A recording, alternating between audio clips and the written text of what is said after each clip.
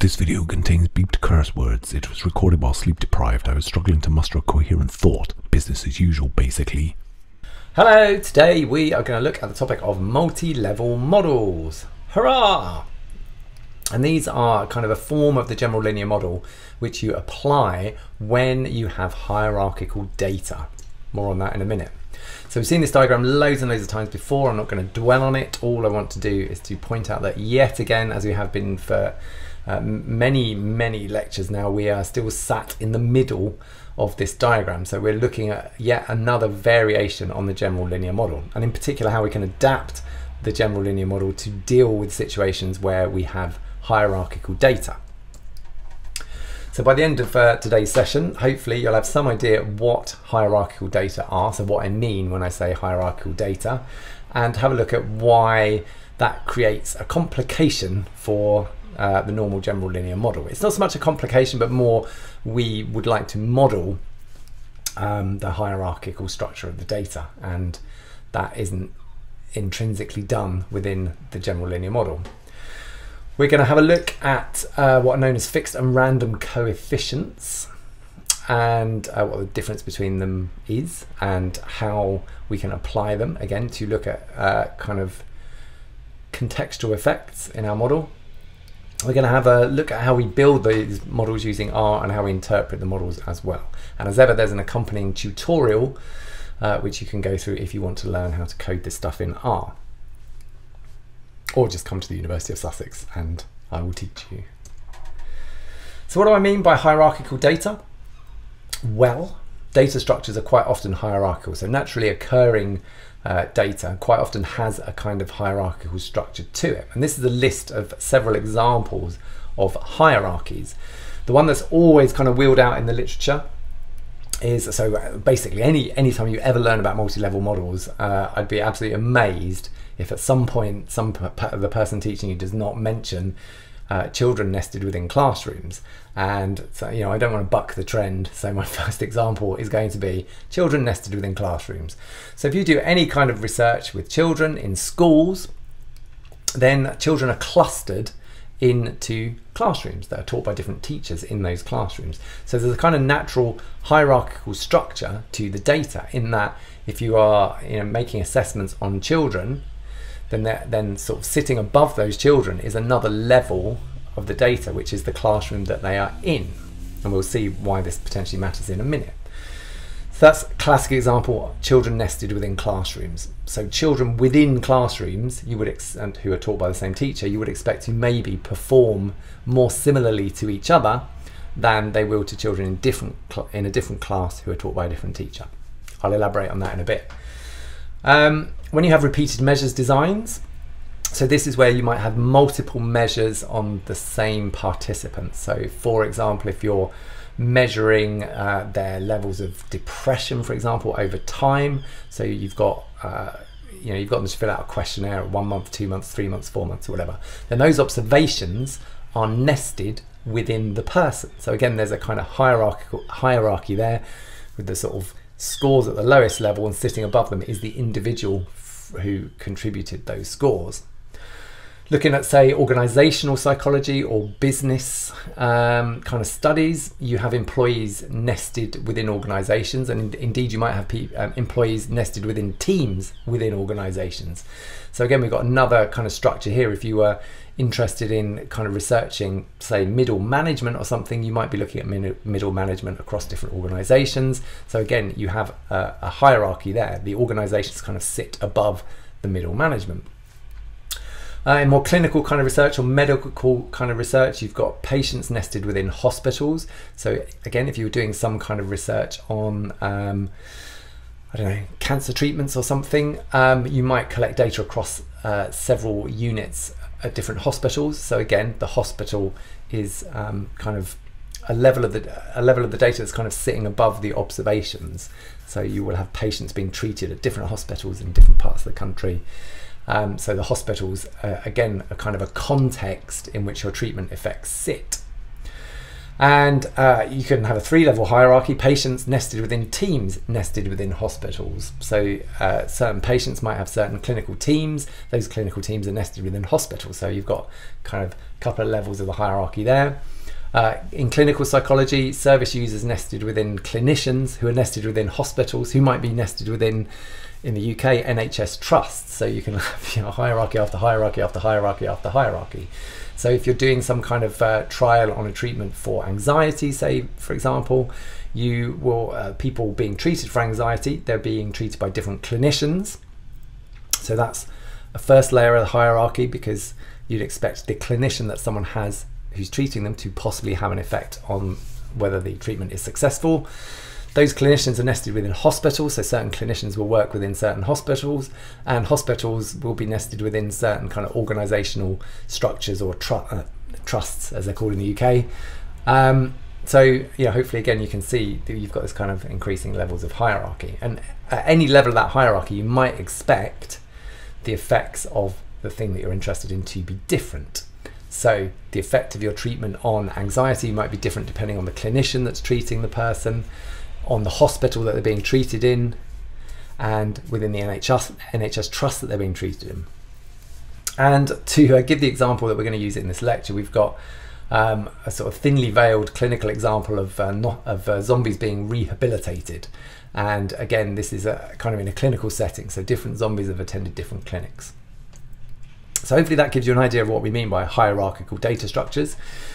But we're going to have a look in particular at a couple of examples, and like I said, staying with the tried and tested idea of children within classrooms, this is an example of a 2-level hierarchy. So hopefully what you can see on this diagram is we have lots of individual children, child 1, child 2, child 3, and so on and so forth, right through to, you know, whoever the last child that we collect data from is over here. Each of those children sits in a different classroom. So this is, let's assume this is at one school, and you know, maybe they've got 20 classes or something.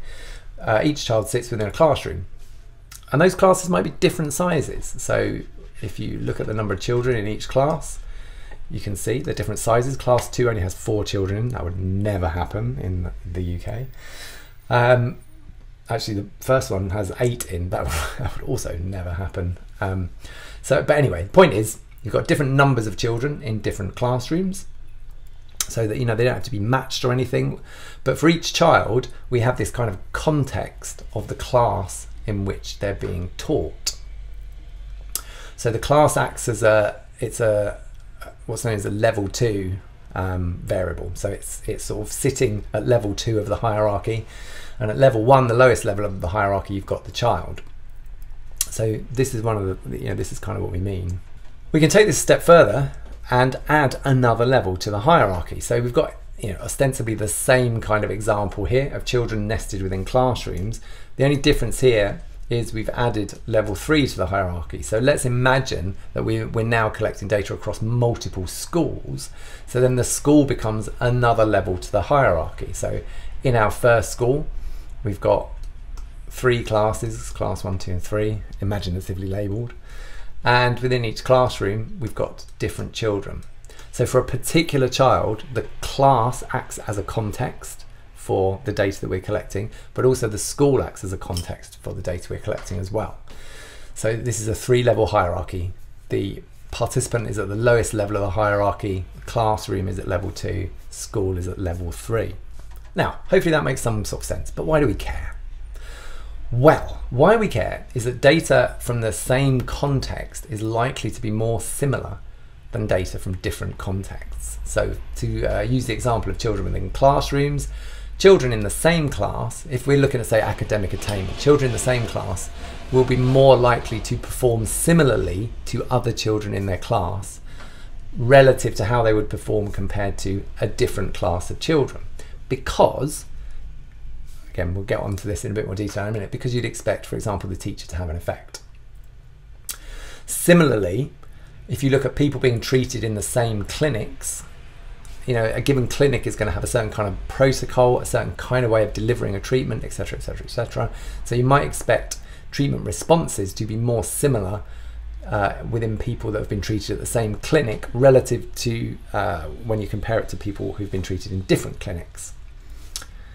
So essentially, you've got dependency in the data. The context potentially introduces dependency in the data, and dependency in the data means that you get dependencies in the model errors.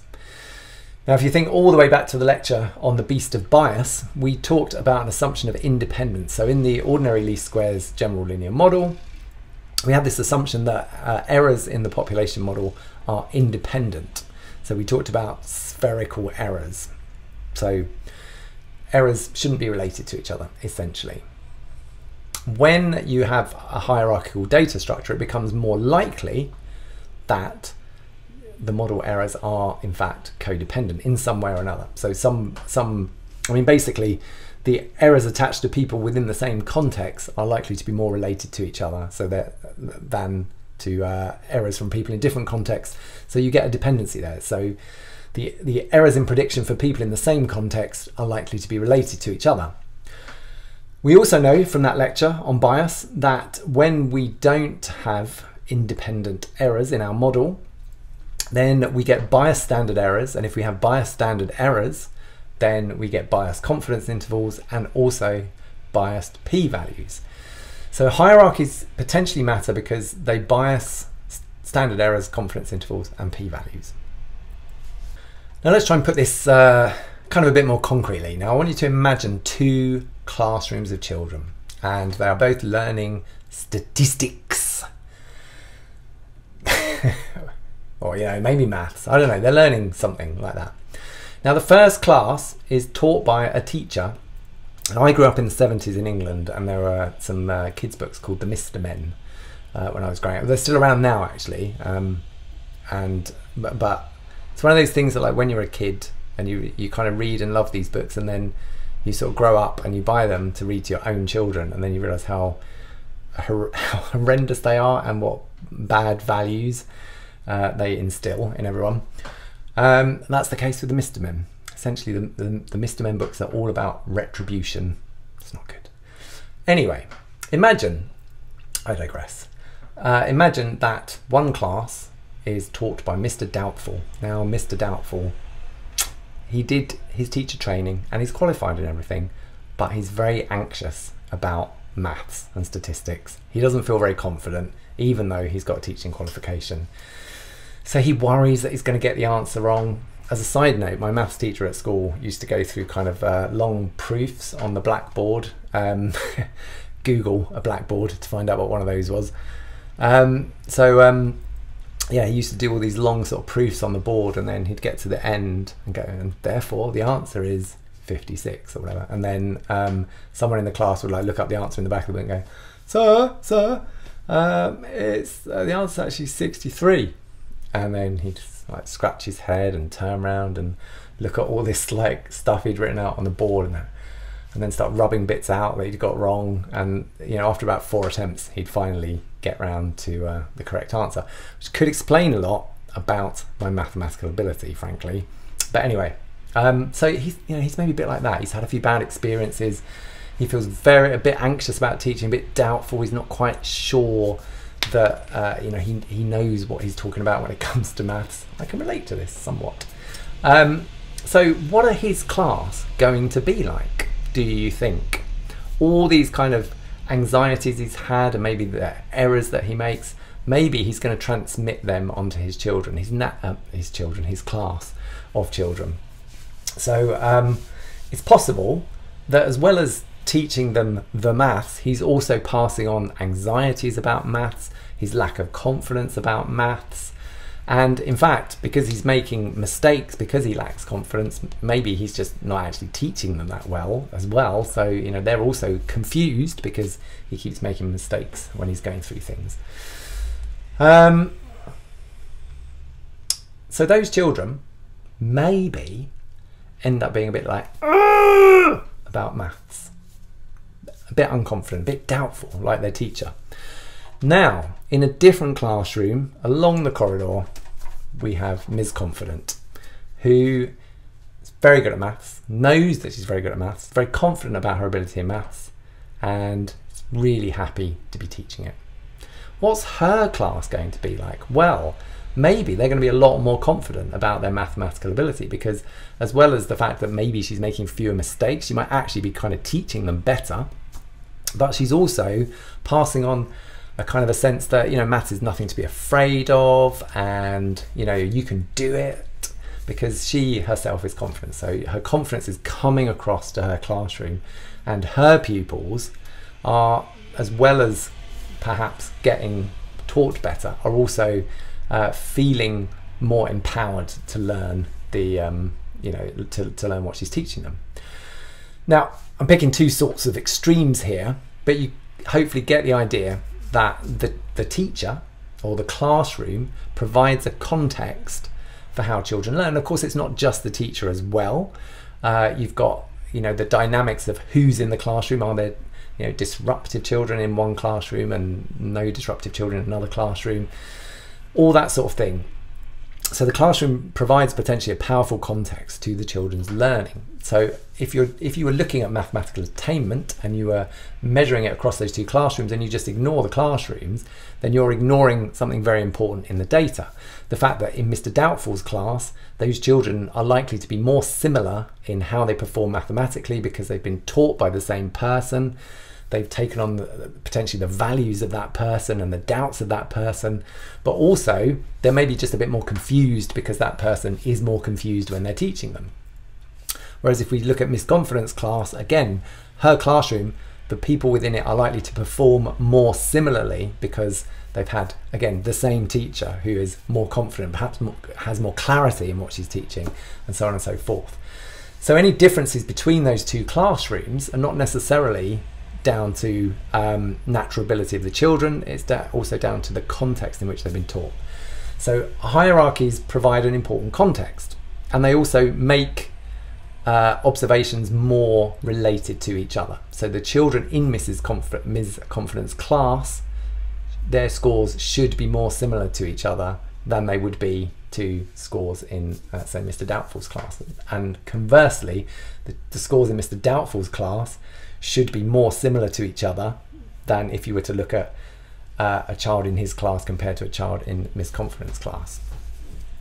So it's kind of creating a dependency in the scores. The context creates a dependency.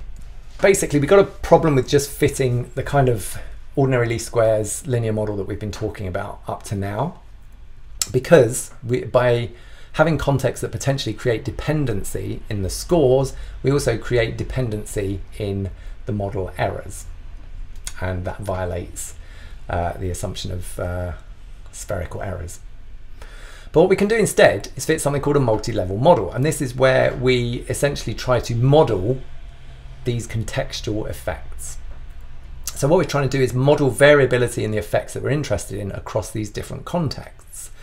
And we can do this by modeling variability in the intercepts and variability in the slopes. I'm going to explain what I mean by that in a minute. We can develop models to model the violations of the assumption of spherical errors. So if we think our errors are not dependent anymore, we can actually model that explicitly. We're going to talk about repeated observations in a couple of lectures' time, and we will come back to this and how you can model relationships between errors. So we're going to talk about growth models and things like that as well. Also, multi-level models handle missing data fairly well in general. There are, you know, some limits to that, but in general, if you have some missing observations, multi-level models will handle them reasonably well, other things being equal. Okay, let's look at an example. So this example is about a rehabilitation program for zombies. So what we're looking at here is some zombies. This example kind of comes from my textbook, An Adventure in Statistics, where essentially there's an evil organization called Jigsaw who have undergone some kind of, or they get people in and they put them through some genetic enhancement program that actually kind of turns them into zombies. So this is looking at the end of the story, is how to rehabilitate the zombies back into human form. Essentially, it's a thinly veiled randomized controlled trial. So we've got some variables in the data set. First is a variable that tells us which of 10 clinics the zombies attended. So this is kind of our contextual variable, or the thing that tells us about the hierarchical structure of the data. So 10 clinics, and they're just named within this variable called ID clin. We've got another variable that represents the zombies ID, participant ID in the study. So that tells us the individual from which any scores came from. Now we've got an intervention. So zombies have been randomized to 2 arms. So one of the arms is kind of a waitlist control arm of the trial, and the other one is a gene therapy, genetic therapy, that we hope is going to reinstate them back to humanoid form. Well, I guess they are humanoid, back to human form, non-zombie. We've also got some other variables that we think might be worth measuring. So we've basically got something called GEP level, or genetic enhancement program level. So this was whether they went through a kind of a low or high genetic enhancement in the first place. Now the reason for including this is we would expect those who had a high genetic enhancement to be more zombified, so their kind of baseline state might be worse than those who went through a low genetic enhancement program. This is essentially, you can think of this as like a symptom severity score, so kind of how zombified are they in the first place. We've got something which represents the time since they went through the enhancement program. So this is like a symptom duration, if you like. So how long is it since they were evilly transformed into zombies? And finally, our outcome is a resemblance score. So this is a score, there's some kind of very sophisticated computer algorithm that looks at their face, takes a photo of their face and matches it to a photo of them in their pre-zombified state, and gives you a score of like the match. So if it's a kind of roughly 100% match, then what you're saying is their face has been returned identically to its pre-zombified state. 0% means they are basically completely unrecognizable from their pre-zombified state. So obviously what we're hoping is after our intervention, we are getting higher resemblance scores, so they more resemble what they look like before being turned into zombies. Now earlier on I mentioned the phrase fixed and random coefficients, and that probably didn't make much sense, and it's probably not going to make any sense when I've tried to explain it either, but we'll give it a go. Also, a couple of slides ago I talked about modelling the variation in intercepts and slopes, and I let that hang there for a while, tantalizing you with an explanation that was to come, and that time has come now. So what we've got is a situation where we've got zombies in an intervention program, and they're treated at 1 of 10 clinics. So clinic is the context here, or the contextual variable. Now if we were to run a sort of a general linear model like the ones we've looked at all through this module so far, basically what we would get out of that is some parameter estimates. Now remember that we're always trying to estimate the values of model parameters by using our sample data. So we get a load of parameter estimates, and remember these usually have a denoted by B. So these are the betas that I'm talking about here. So we've estimated the parameters of the model, the betas, and in this situation we are assuming that these betas are fixed, so they just take on a single value.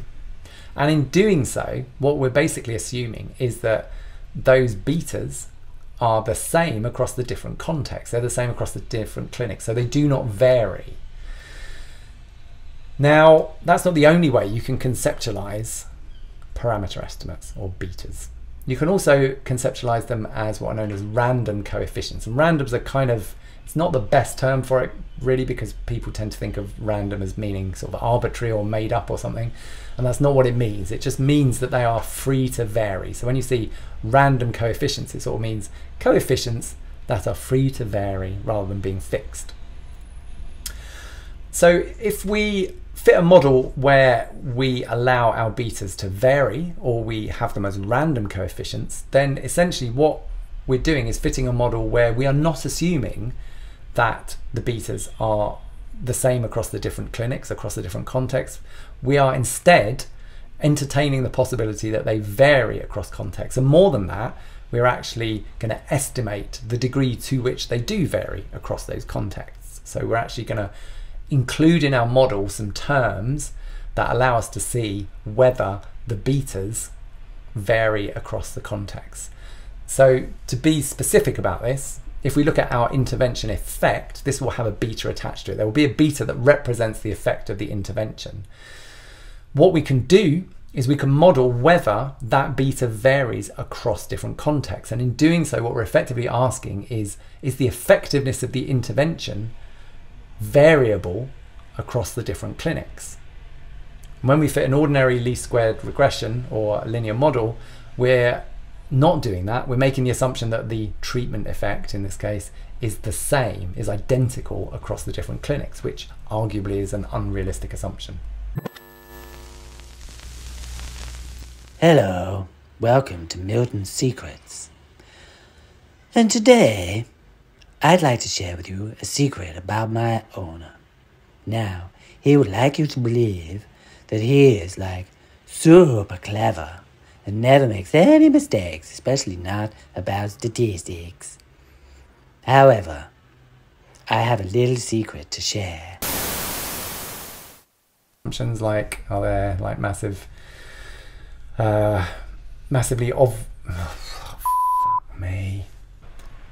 process of fitting a general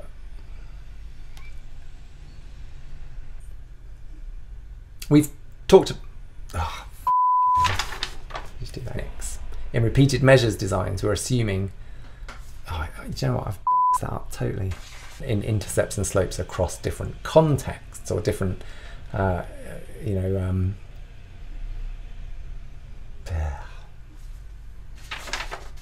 this slide is cursed. It's cursed, I tell you.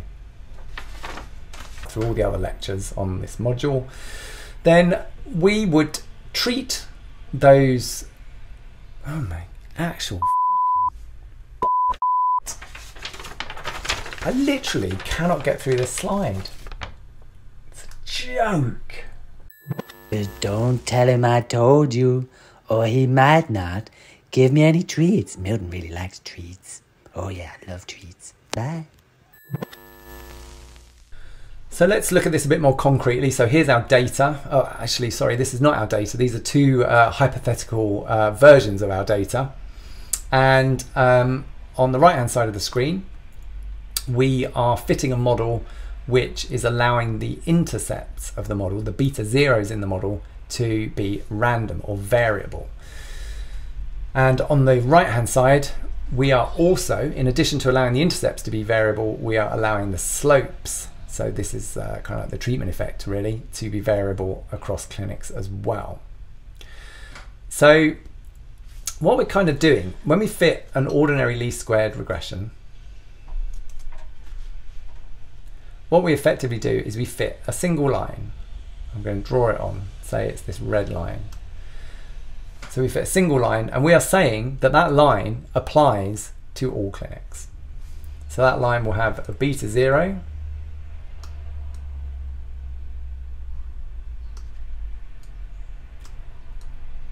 which in this case is going to be the average resemblance score in the waitlist condition, and it also has a beta 1, or a beta attached to the intervention effect. So that tells us about the difference between the gene therapy group and the waitlist group. So when we estimate those, when we fit the model and we estimate those two things, what we're saying is those values apply to all the different clinics.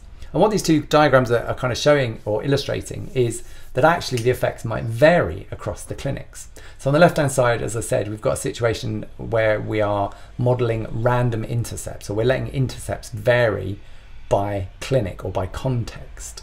So remember, the clinic is the context here. So what you can see is if we just fitted our ordinary model where there's a single value of beta 0, that does not really represent what's going on here, because actually in the different clinics we get different beta zeros. Each one of these clinics has a beta 0 that is slightly different to the other clinics. So the beta zeros across the clinics are actually slightly different from each other.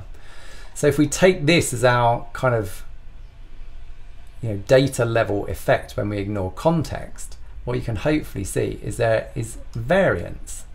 There are some intercepts or some clinics that have intercepts that are larger than that single value, and some that have intercepts that are smaller. in magnitude than that value.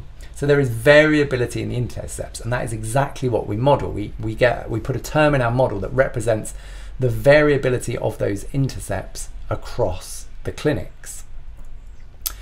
So if that term ends up being 0, what that means is that the intercepts do not vary at all across the clinics. In other words, the assumption of sort of fixed effects is completely true. So that's random intercepts. Because the other thing to notice on the left-hand side is that the actual treatment effect, the kind of angle of the lines, is the same across the clinics. So this is a situation where the treatment has an identical effect across the clinics, and that effect is the same as the overall effect, the line here I've put down the middle. So what we're saying here is that slopes, or the treatment effect, the slope within clinic is kind of the same for every clinic. It doesn't vary very much. So if we fit a model where we assume random intercepts, but we don't, where we model random intercepts, but we don't model random slopes, the left-hand side is what we are effectively saying. We're saying that overall kind of baseline levels of resemblance scores will vary across clinics, but the actual treatment effect itself will be consistent across clinics. Now compare that to over here on the right, where we not only model random intercepts, we not only allow the intercepts to vary, we also allow the slopes to vary. Now hopefully, again, what you can see is for each clinic there is variability in the intercept. So if you look at the sort of beta 0 within each clinic, it's a different position. So all those starting points for the clinics are at different heights. And let's say we, again, fitted an overall model here, just like we did on the other side, and very approximately, that's going to be our treatment effect. That's going to be what beta 1 represents. If we fit a model where we have random slopes as well, then we are not only allowing the intercepts to be variable across clinics, we're allowing the treatment effect as well. We're allowing the slope to also be variable.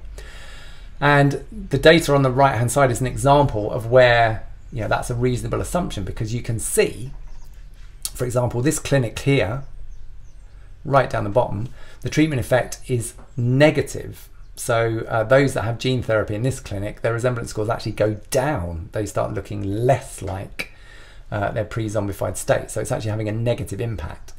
For most of the clinics, that's not the case, fortunately, but this is an example where the treatment's having a kind of an adverse effect. So something's going on in that clinic, such that, I think that's clinic 3, such that treatment's having an adverse effect. Contrast that with this clinic here, where you're getting a really, really strong treatment effect. So that, I think, is clinic 4, and if you look at those two extremes, you can hopefully see that the slopes of those lines are like really, really different. I mean, I've done it deliberately extremely, so you can see that those slopes are really, really different. So in one of the clinics, you're getting a really strong positive effect of treatment. In another clinic, you're actually getting a negative effect of treatment. For the clinics in between, you can hopefully see that the lines, the treatment effects for each clinic, are at different angles, so they are variable. So again, we can model this by putting a term in the model that represents the variability of those slopes around this kind of group level slope. So the sort of overall slope for the whole data, we can model how variable slopes are across individual clinics. So it's like a single term that's like represents the variability in slopes. So essentially that's what we're doing when we fit a multi-level model. We're extending the linear model to add terms that represent the variability in intercepts across different contexts, and potentially variability in slopes, or in this case treatment effects, across different contexts. So that's the essence of what we're doing.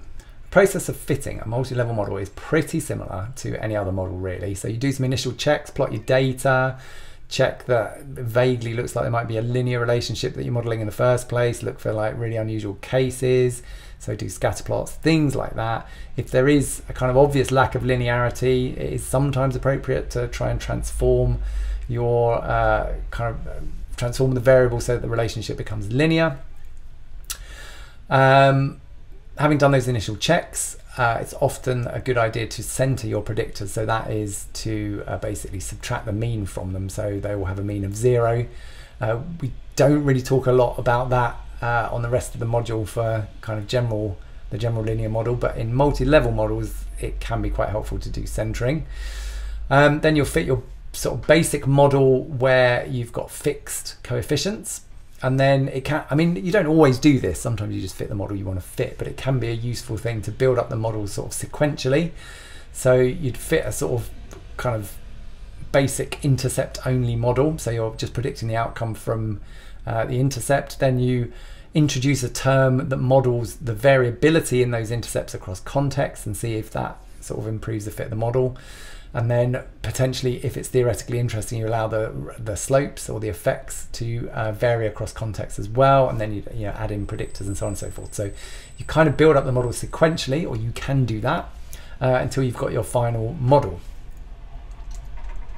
So in our example, we've got a 2-level hierarchy. So we just have 190 zombies. They're at the bottom of the hierarchy, so at level 1. And then they all sit within clinics. So some zombies had their treatments or were in the waitlist for clinic 1, others it was clinic 2, and so on and so forth up to clinic 10. So the clinics are the context here that we're interested in whether the effects vary across clinics. Here's the actual data, and just to remind you, so we've got our sort of main predictor, or the predictor that for the experimental effect, is whether the zombie was in the waitlist arm or the gene therapy arm.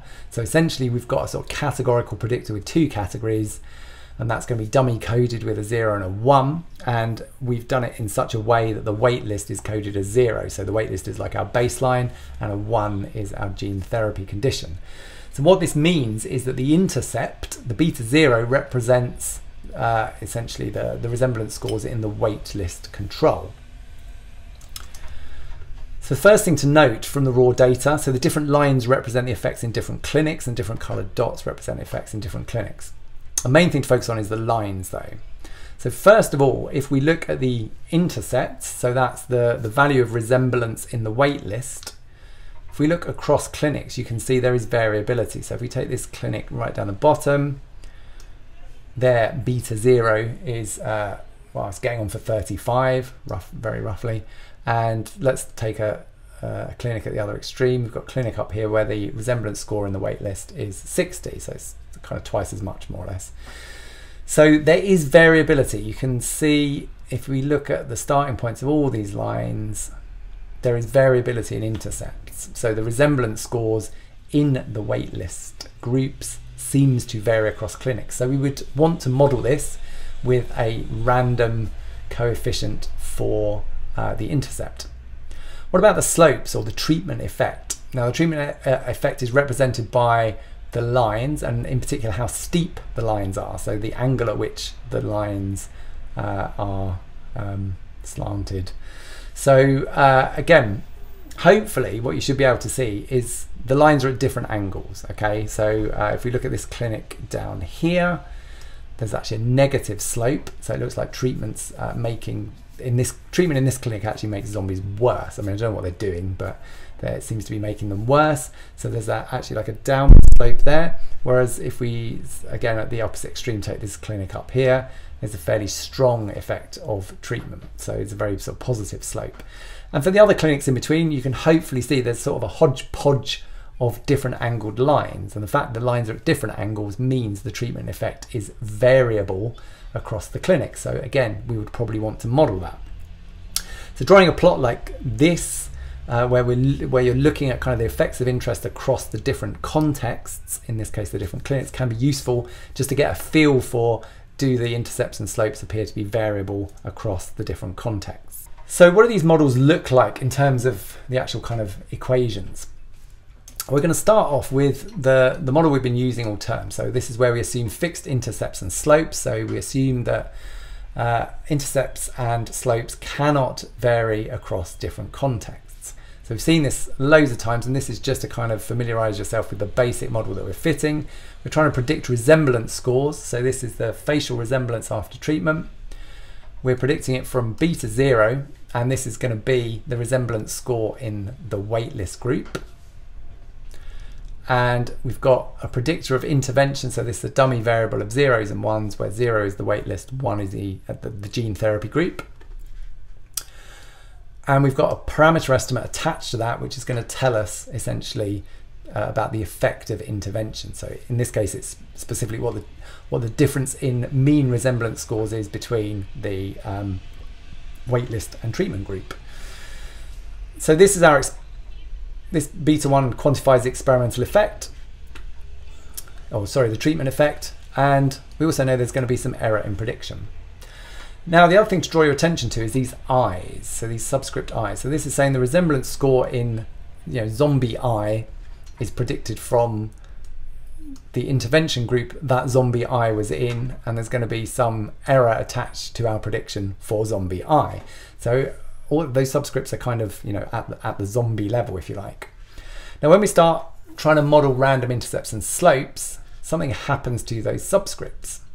So the model gets slightly more complicated in the sense that we're now acknowledging the fact here that resemblance scores are attached to an individual I, an individual zombie, but also we have now a J there, and the J represents the context. So this is like saying the resemblance score in zombie I within clinic J, so whatever clinic that zombie was in, is predicted from the intervention group that zombie was in within clinic J, and the error attached to that prediction is within zombie I within clinic J, whatever clinic that zombie was in. So we have an extra subscript to represent the hierarchical structure of the data. Now notice the beta 1 doesn't change. We've got a kind of overall effect of the intervention, but when we fit a random intercept model, we get a slightly more complicated intercept. So if you compare these two, you've got beta 0 in the general linear model version, and underneath in the random intercept version that becomes BOJ or B0J. So that is what that represents, is the intercept in clinic J, and what that term is made up of is we're told underneath. So here we're told what BOJ actually represents, or B0J.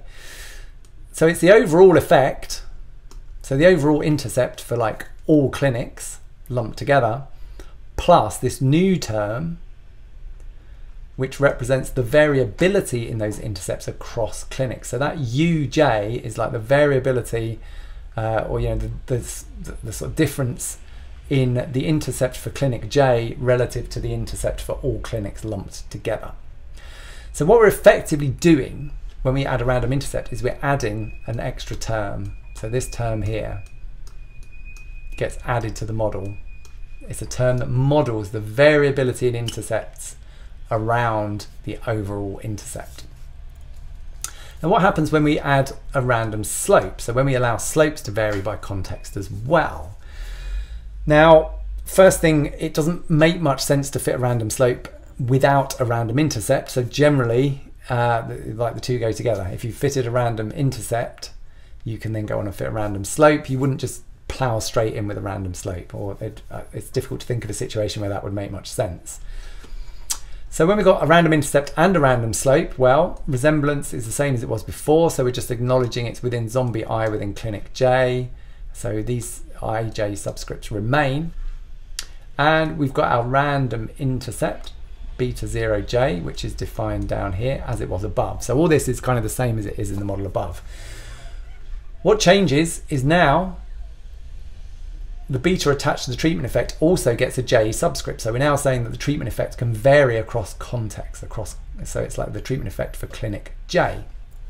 And again, this is defined below as two different things. One is the overall treatment effect, so the treatment effect across all clinics. And again, we've added this term here, this U, which represents the variability in treatment effects across the different clinics. So it's like what's the difference between the treatment effect in clinic J relative to the treatment effect for all clinics.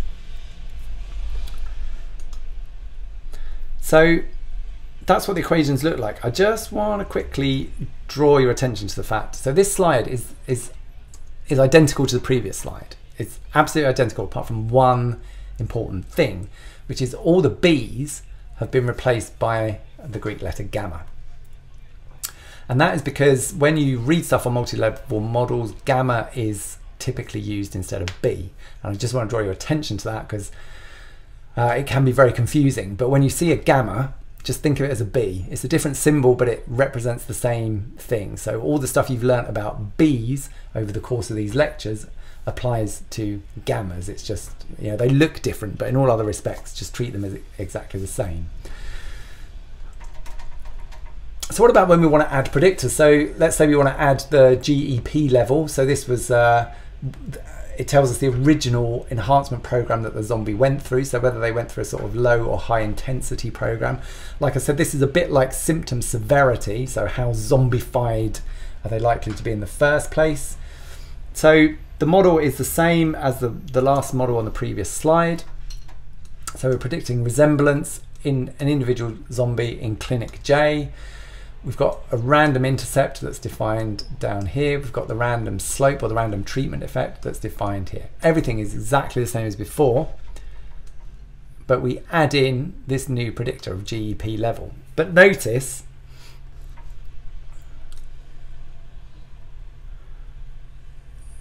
that doesn't have a J subscript, so we're not modeling that as a random coefficient. We're just saying that's a fixed effect. That shouldn't, assuming everyone's been kind of randomized to their clinics, you wouldn't expect the original enhancement, the low or high intensity, to be variable across the different clinics if the randomization was successful. So we don't need this effect to vary across clinic, and it doesn't make sense for it to vary across clinic particularly. So we don't need to have a J subscript for that. We don't need to add in other U parameters to model the variability in that effect across the different clinics. And the same with if we're adding the symptom duration, if you like, so the time since they had their original kind of transformation. Model stays exactly the same, so compare it to the one above, it's exactly the same apart from we've added in the predictor. And again, we've added it in as a fixed effect. There's no J subscript because, again, if the randomization has been successful, then symptom severity should basically be the same across the different clinics. So we can model these. We can make the model more complex and you know, put these in as random coefficients as well, but we're just not going to here. So this is the model we're fitting, this final model. So how do we assess the fit and how do we compare the models? If we're going to build them up sequentially, which, like I said, you don't have to, but can be a good idea, then basically we start off with fixed coefficients and then we gradually change sort of one aspect of the model and then see whether the fit of the model improves. And we can assess that either with the AIC or BIC. There's also a -2 log likelihood statistic that tells us whether the kind of the change in fit is significant. So let's have a look at how we translate these models into R code. So we use, well, there's two different packages you can use. One is nlme and the other is LME4. For this lecture I use nlme. And we start off, first of all, we just want to fit a model that has no predictors and it just has a fixed intercept. So that's the model that we are fitting here. So resemblance scores are being predicted from a fixed intercept. Basically they're being predicted from the mean, and you know, that's it, and some error in prediction. So to fit this model, what we do is we fit, so like I said, we use nlme and we use the GLS function, and essentially this is a bit like LM. So we just specify a formula and specify the data. So the formula is we're predicting resemblance scores from, and the 1 just represents the intercept. So we're just saying predict resemblance scores from the intercept, and we specify the method, this is quite important, as being maximum likelihood, because by default it will be restricted maximum likelihood. We need it to be maximum likelihood so that we can compare the models, basically. So that's our baseline. We're then going to build this up to allow those intercepts to vary. So this is like the this is the random intercept model essentially. So again, compare the equations and how they are different. So down here we've now got the IJ subscripts because we're allowing things to vary by clinic or by context.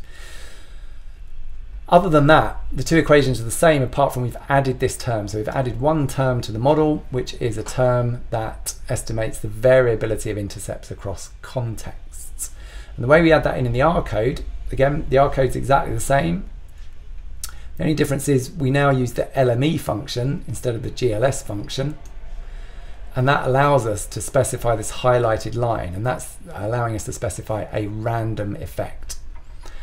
And we specify that as, again, we use a 1 to represent the intercept. So we're saying allow the intercept to vary across the variable ID clin. And ID clin is the variable that represents the different clinics. So what we're doing by adding that line of code is saying allow intercepts to vary across the variable ID clin. So allow it to vary across clinics.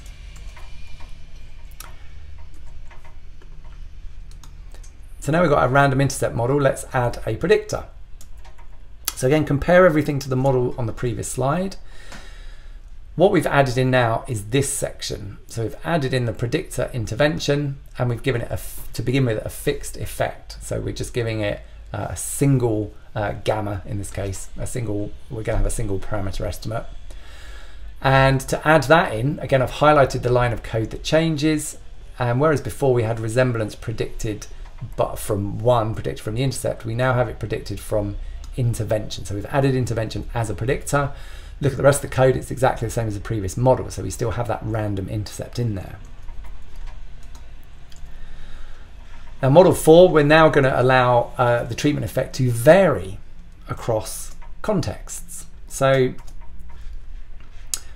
again, compared to the previous to the other equation on the slide, the thing that we have added in is this. We've added in the term that represents the variability in treatment effects.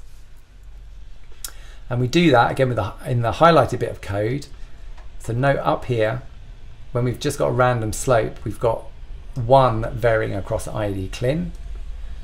Whereas down here, we now have the variable intervention varying across ID clin. So that bit of code there changes from having a random intercept model to now having a random slope model for the predictor intervention.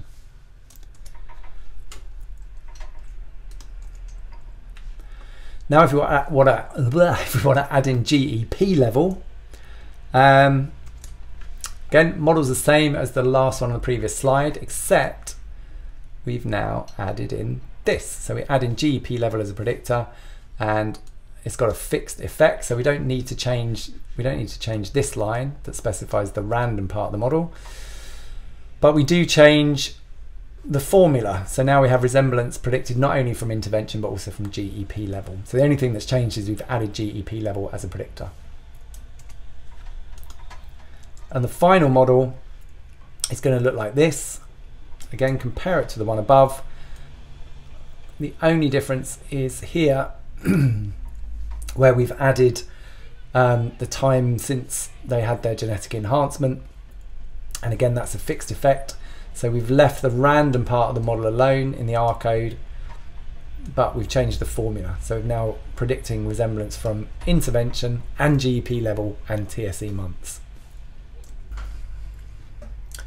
So when we created each of those models, we saved them, and we can compare them using the ANOVA function. So we just put all the models as comma separated list into the ANOVA function, and we get a table like this one. So here we have model 1, 2, 3, right through to 6. They correspond to the models that I just described. So we start off with model 1, which just predicts resemblance from the overall intercept, and then model 1 gets compared to model 2. It's a significant change. So by adding the random slope component, we got a significant change. Adding intervention as a predictor, significant change. So it looks like intervention is a significant predictor of resemblance. Allowing the treatment effect, the intervention effect, to vary across contexts created a significant improvement in the model. So it looks like if treatment effects are significantly variable across the 10 clinics. Adding the GEP level doesn't significantly improve the fit of the model, but adding in the time since they were enhanced again does. So anyway, you can just, if you do it sequentially, if you build up your model sequentially, you can use this function to compare each model. But you do have to be a bit careful. The models have to be kind of hierarchically based. So we built them up like a term at a time, and every model was the same as the previous model. We were just adding something new. And ideally you want to add, just one thing new so that you know that the thing you've added is the thing that's having the effect. So let's look at the model parameters. So we can look at the model parameters of the fixed effects, first of all. So we've got 3 fixed effects. One is the effect of the intervention condition. The other is the GEP level. The other is TSE months. And if we look at these fixed effects, then basically we can see that we've got parameter estimate for them to begin with. And also we've got significance values, we've got test statistics, all the usual stuff, exactly the same as in a normal linear model. So what we can sort of ascertain from this is that overall, so the overall gene therapy effect, when we sort of ignore the context and we just look at the effect kind of overall, that was a significant effect, and the estimate's about 6.8. So that's kind of giving you an idea of the overall difference in resemblance scores. If we look at GEP level, that's also a significant predictor, and so is TSE months, and they're both negative, so that kind of suggests that the more zombified they were to begin with, and the longer ago their treatment, their zombification was, the worse treatment outcomes were. So, which is what you would expect, really. It's in the direction you would expect.